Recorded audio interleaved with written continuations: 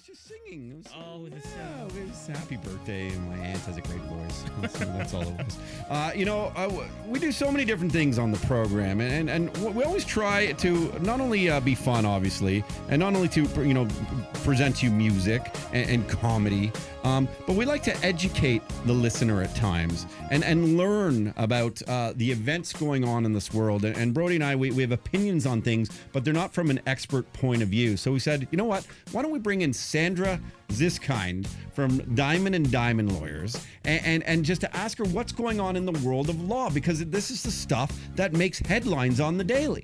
And here she is. Hi, Sandra. Hi, how are you? I got your last name right. You got it perfect. Thank you. Nice. I appreciate you coming. Do you like to do a lot of the media stuff? Do you get in front of the mic and cameras? I do. I don't. I like to do it. I don't get to do it as often as I'd like. This is way more fun than some of the other stuff I have to do. So certainly I love this. Yeah, because I mean, the lawyer business is tough, man. You guys. It's tough, and it's trauma season for us right now. So I've been going from Sunnybrook to St. Mike's. I've been running around like a crazy person today. So when you say trauma season, what do you mean by that? It's now is the season where the worst accidents tend to happen. It just started now. I know people think it's the winter time, but it's not. It's not. It's actually right now because the weather gets nicer. People start drinking and driving, texting and driving, speeding. Pedestrians are out more in force, and I had a few pedestrians get slammed this past week. Wow. Well, that's so. Diamond & Diamond Personal Injury Lawyers, of course. I mean, if you haven't heard of Diamond & Diamond Personal Injury Lawyers, at least in this part of the world, and again, we are on Sirius XM, right? So we get to all of Canada and the United States and stuff, but a big core right here in Toronto. I mean, you guys are obviously very effective and very well known. What are the majority of cases that people reach out to you for? So it's basically mainly motor vehicle accidents, slip and falls. We get some dog bites. We get some sort of interesting other ones. I had one lion bite case. That was fun. What? A lion? I did. I had one lion bite case. It was very exciting.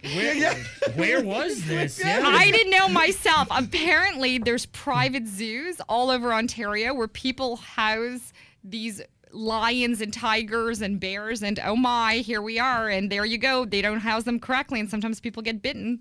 That is insane. Yeah. Can you talk about if you won or lost that case, or is it 99% of our cases settled? That one was one that settled because clearly there wasn't much defense to a lion biting somebody. Yeah, it's like compare the teeth marks. Like, I'm not making this up. That's right. That's right. My goodness, that is like, I mean, it sounds like a Hangover plot or something. It was. That's where they call me for their inspiration every time they do one of those movies. I love it. Sandra Zisckind from Diamond & Diamond Personal Injury Lawyers. I mean, the harsh reality of your business, though, I guess, is that really that people can get really exploited against when these type of things are, whether it's a faulty, icy, slippery laneways. Correct. and a lot of times people don't have the courage to go and do something when it's been a debilitating disease for themselves. Well, and the problem is, like the couple of people that I saw this week, they're in the hospital, they're laid up, their family's laid up. The last thing they're thinking about is a pile of insurance forms that they have to fill out. One thing that we do is we get in there, we help them with the insurance forms, we help them with the discharge, we have teams available to help them, and we're there for them. When they don't know where else to turn, we are there to help facilitate all of this. Is it safe to say that, and everyone can say what you want about lawyers and lawyers this, lawyers that, there really is, there's compassion here from your firm? Look, at the end of the day, I love people always call us ambulance chasers and always have derogatory things to say, especially about personal injury lawyers. I think we're hated just as much as politicians. But the reality is, I don't get paid unless I'm successful. So I have to believe in my clients as much as they believe in me, or I don't get money. So for me to earn a living, I take a gamble on each and every client because I have to wait till the end, till I get my percentage, because nobody's giving me a retainer. Nobody's saying, here's $20,000, Sandra, go run my case. I just get a percentage at the end.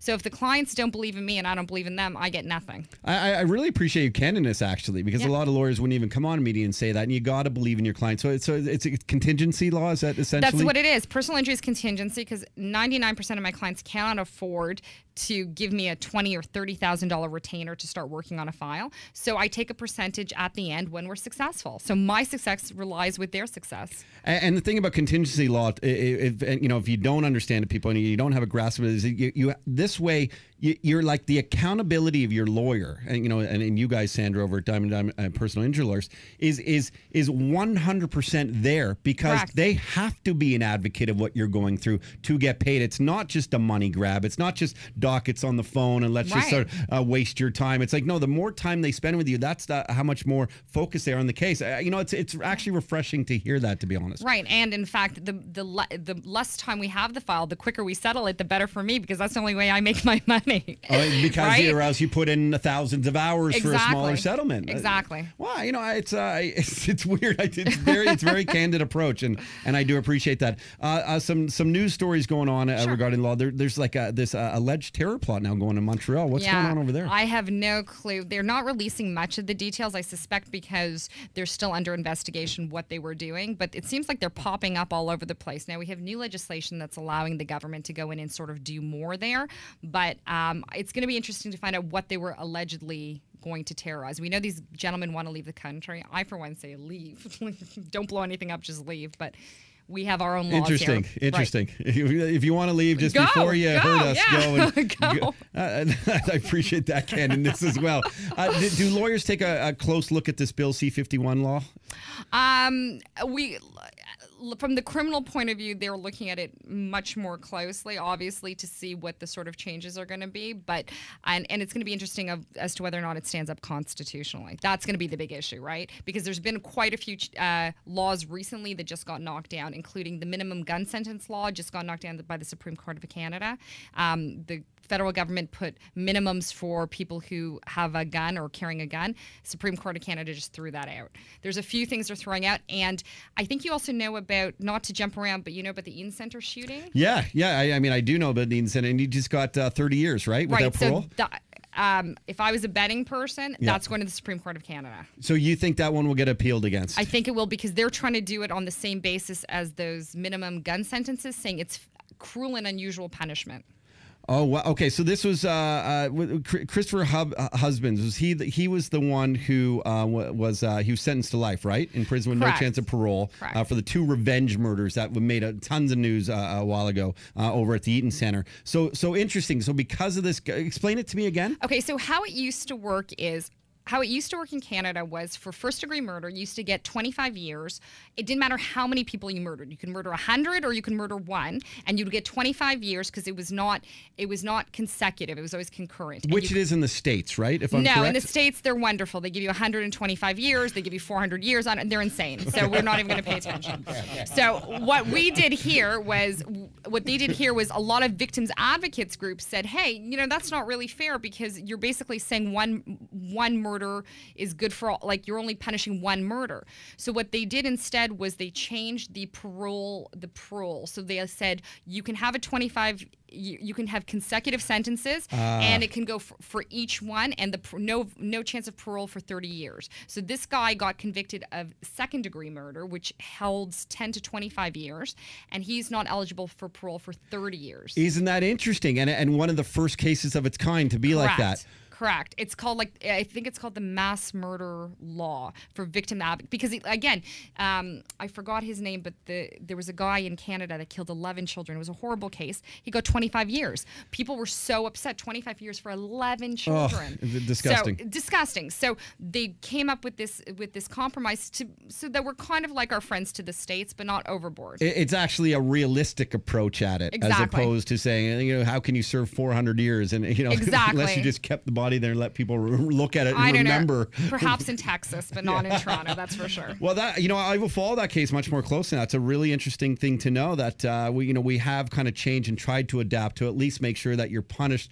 The punishment should fit the crime, not just our crimes, not just one crime. Agreed. And it gives the victims a sense of justice. Like, I know even from my end, I see sometimes people will come to me to sue people civilly after they don't get their feeling of justice in the criminal system. Like our good friend Gian Gomeshi, we all know he's going to go through the criminal thing, but for sure he's getting sued civilly as well. They'll come after him for that too. Oh my goodness. And that usually results in financial settlements. That's our only sort of crude way of restoring some form of justice, because under the criminal system, as we saw with our infamous O.J. Simpson, you don't have to prove beyond a reasonable doubt. You just have to tip the scales a little bit. It's really interesting stuff. Sandra, I totally appreciate you for your time. We still have a couple other guests, and we got to end the show at 6 o'clock. So I'm so happy that you came down today and shared stuff. I hope to have you back and do like some law updates, because Jay, bro, it's nice to learn this end, and it keeps us in check. Let's be honest. It's nice. It's nice to talk to a lawyer without a detective behind it. It's a great experience. You guys are misunderstood. It's very nice. Sandra Zisckind from Diamond and Diamond Personal Injury Lawyers. You'll see them everywhere, but go on their website, diamondlaw.ca, or give them a phone call if you're in the Toronto area, 416-256-1600, 256-1600. Thanks so much. Thank you so much. All right, we'll be back. I believe we have Josh Haddon here, comedian, going through a terrible time with cancer, but what a beauty he is. What an inspiration. In a minute here on Canada Laughs Channel 168, you're listening to The Todd Shapiro Show. Brian Callen. This is Sirius XM. You are listening to the Todd Shapiro Show, the mother of all comedy shows. This is called Canada Laughs because, it's a laughy show. You laugh sometimes.